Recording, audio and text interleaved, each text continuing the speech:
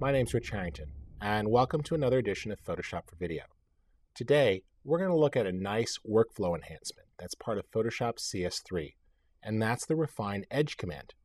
You can use this command to enhance your selections, which leads to better composites and better color correction. Let's see how. Now, I've opened up a really basic image here, and we'll just try this out on the simple image before going to something more complex. What I want to do here is select just the bird. Now, we could do this a variety of ways, but I'm going to take advantage of calculations.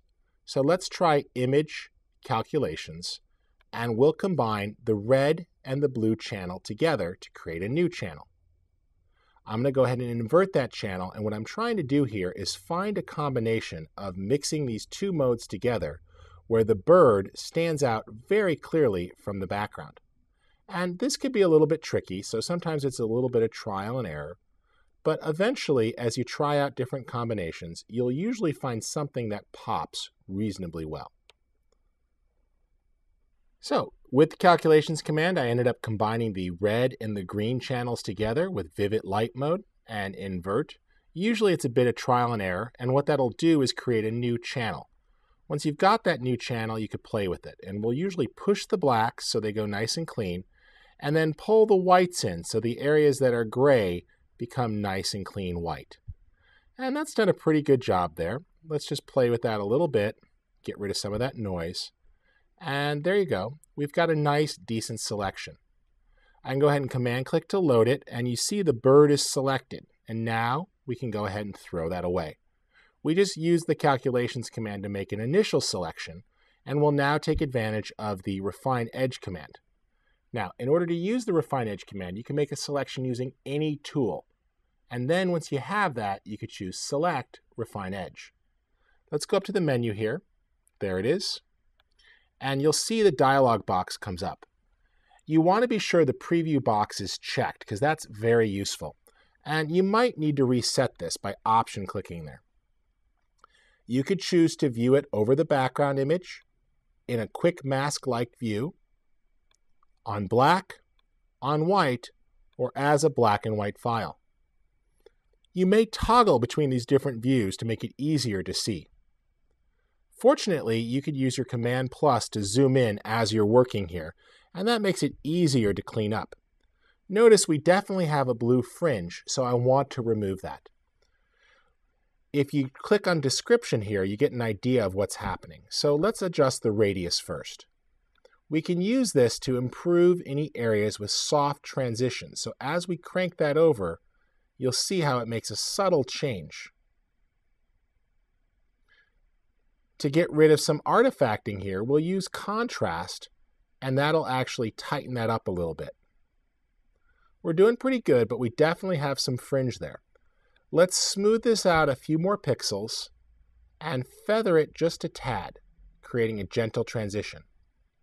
We could then contract this to a negative number and notice how it eats into the image. Don't go too far, but it's just about there.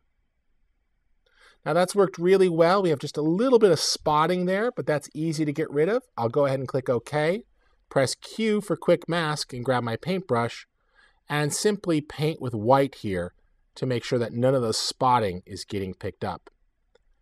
Q will exit the quick mask mode. We've got a great selection there. And we can store that. Double click so this is a layer, and add the layer mask. There we go, we've extracted the bird successfully.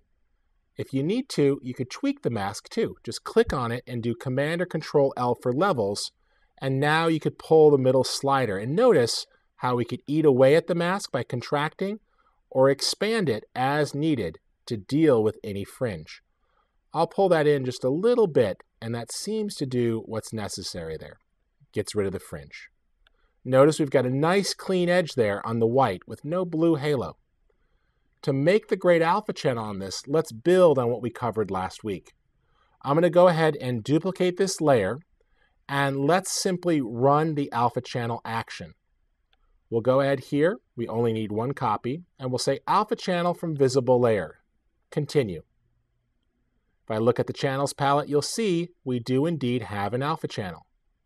Now, to avoid any fringe, we need to put a copy of the photo back there. That's where that duplicate copy comes in handy. You could turn it back on and simply shift-click on the thumbnail for the mask, and the layer mask goes away. Now, you might be saying, I did all that work to extract it. Why did you get rid of the mask? Well, the alpha channel is what's going to cause the transparency when you send this to a video or motion graphics application. It doesn't matter that the whole picture is there. If you look at the channels palette and you turn the alpha channel on, you'll see that it is indeed going to mask it. The benefit here of putting that photo back there is you will get a nice, clean, straight alpha channel that won't have any white pre-multiplied into its edges.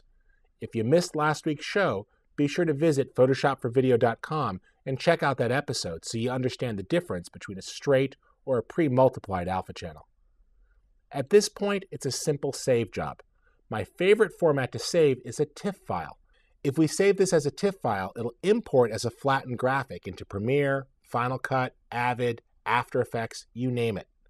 But when we open it in Photoshop, we have layers. So simply choose File, Save As, and specify that you want to save this as a TIFF file, check the Alpha Channels box, check the Layers box, and click Save. Now, in the next dialog box, it's very important. If you don't need it, don't apply compression, because it'll just get in the way. Pixel order is fine, and specify the byte order for the system you're working on. Do not check Save Transparency. If this box is visible, it will interfere with your alpha channel, so ignore that box. And then you could go ahead and save faster saves, bigger files. Click OK, and it will save a layered TIFF file with the transparency embedded in it. And it's as simple as that. You can now bring this file into a document and work with it with embedded transparency. Now, be sure to tune in next week. We'll revisit the Refine Edges command one more time for a more complex image and really learn how this is useful for better selections. For Photoshop for Video, I'm Rich Harrington, and be sure to check out our resource blog at photoshopforvideo.com.